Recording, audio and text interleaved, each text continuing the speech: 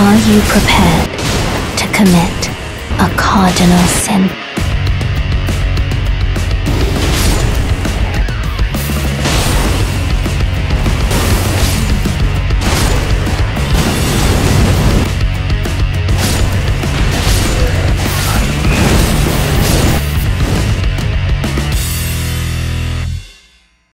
Okay, so I read somewhere that fire is not a great element in Elden Ring, and that many bosses have a resistance to it.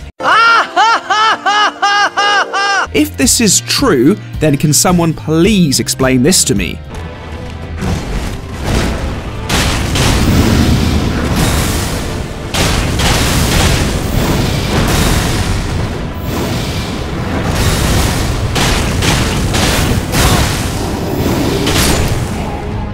My friends, we are dual-wielding and power-stancing Magma blades, and we are quite literally melting bosses. I can't believe how powerful this build has turned out to be.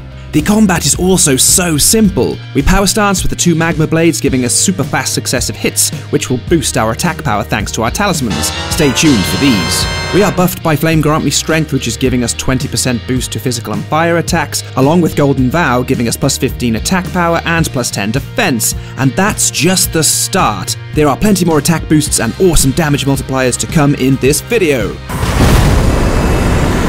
In just a few minutes you will have this red hot build and you'll be ready to literally melt bosses, and I'm going to cover the locations of the more important items of the build. My fellow Tarnished, I give you the Magma Blade. First up, our weapons. So as mentioned, we have 2 Magma Blades. The Magma Blade is an awesome S-tier curved sword dealing fire and physical slash damage. It has a unique skill called Magma Shower, which costs 12 FP. It scales with Strength, Dexterity and Faith. Strength and Faith having the best scaling when maxed out at plus 10. You'll get the most AR scaling with Strength. Now, to get this bad boy, you can farm it by defeating Serpent Men enemies in the Volcano Manor, specifically the ones wielding orange glowing swords. This is a rare drop, so the fastest way is to get the wooden elevator activated outside the Temple of Igle Site of Grace. Head up the elevator and head out to the right for the first enemy to farm. Then head back up and in through the door here to the second enemy in this corridor. Warp back, rinse and repeat until you get 2 of them. The awesome Magma Shower skill on the Magma Blades slashes at foes in a twirling motion while scattering magma all around. An additional input will allow for an awesome follow-up attack. In our offhand, we also have a switch to a Giant Seal plus 25. The Giant Seal is an awesome Giant's Flame incantation boosting seal that has S scaling for Faith at plus 25. It can be found in the Giant Conquering Hero's grave. When you get to the large hall with the troll, simply drop down either side of the platform into a room with a fire prelate enemy. Check the right side of the room for a corpse holding the Giant Seal. Right, whilst we're talking about stats and scaling, let's have a look at our starting class and stats before we go any further. At this point guys, I really hope you don't mind making my dreams come true by liking this video and subscribing to the channel. If you guys like my content even half as much as I like your comments, then I am one very proud content creator. I started with a Prophet class and our stats are Vigor at 60, this is the hard cap for our health, giving us a lot of survivability. Mind at 20, this gives us enough FP to cast Giant's Flame Take Thee 4 times, or the Magma Shower Ash of War 10 times, before chugging an FP flask. Endurance at 42, this gives us plenty of stamina to keep successive hits going, and gives us multiple armor variations. Strength at 80, we want to hit this hard cap as this is our primary scaling stat for physical and fire damage. Dexterity at 10, we will boost this to 15 with MILLICENT'S Prosthesis. Not only will this give us the stats to wield the Magma Blades, but it will also help our attack boosting. Stay tuned for more on this. Intelligence we can leave at base. Faith at 50. This is the first hard cap for the fire damage scaling on the Magma Blades. And then finally Arcane you can leave at base. Now then, let's look at our armor. For me, there really was only one armor setup, the Knight's Cavalry Helm with MALIKETH'S set. It's just pure Elden bling with a scorched earth look, not to mention some decent defense and poise. I will link where to get these armor pieces in the description, as you really can decide yourself what you want to wear for this build. Our Talismans on the other hand are way more important, so let's see what we have, what they do, and where to get them.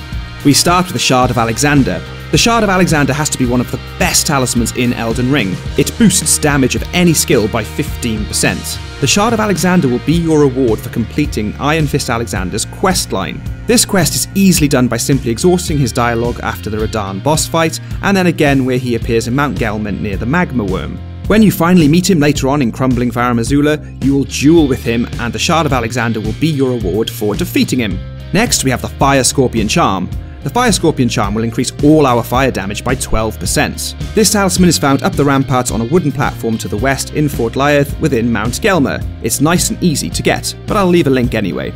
Third is the Rotten Winged Sword Insignia. The Rotten Winged Sword Insignia is easily one of the best talismans in Elden Ring. I use it for so many builds. The Rotten Winged Sword Insignia will increase your attack power with the more successive hits you land. It has 3 tiers of attack power boosting: 6%, 8% and 13%. The boost you get will depend on how much you're hitting consecutively. The Rotten Winged Sword Insignia is rewarded for completing Millicent's questline by choosing to side with her and defeating her sisters. I will drop a link in the description for this one. In our 4th slot we have Millicent's Prosthesis. Millicent's Prosthesis is an awesome talisman which not only boosts your attack power with the more successive hits you land, but it also gives you +5 to dexterity. You can get Millicent's Prosthesis by defeating her at the Windmill Heights Site of Grace after defeating the Godskin Apostle there. Now the Rotten Winged Sword Insignia and Millicent's Prosthesis stack with their attack boosting from successive hits, but as you may have just realised, you can only get one of them per playthrough. So I think now would be a good time to mention my Discord server and the 2,000 plus active members who I'm sure will be happy to drop you any gear you need to make this build. Come and join us, link in the description. Now no build would be complete without the Flask of Wondrous Physick taking our buffs to new heights, so let's have a look at what tiers we have equipped before we move on to our spells and incantations. In the Flask of Wondrous Physick we have first, the Flame Shrouding Cracked tier. The Flame Shrouding Cracked tier will boost our fire damage by 20%. You will get the Flame Shrouding Cracked tier by defeating the Putrid Avatar at the Minor Erdtree in Caelid, east of the Smouldering Church. Then we have the Thorny Cracked tier. The Thorny Cracked tier is going to boost our attack power with successive hits, and yes, you've guessed it, it is stacking with Rotten Winged Sword Insignia and Millicent's Prosthesis.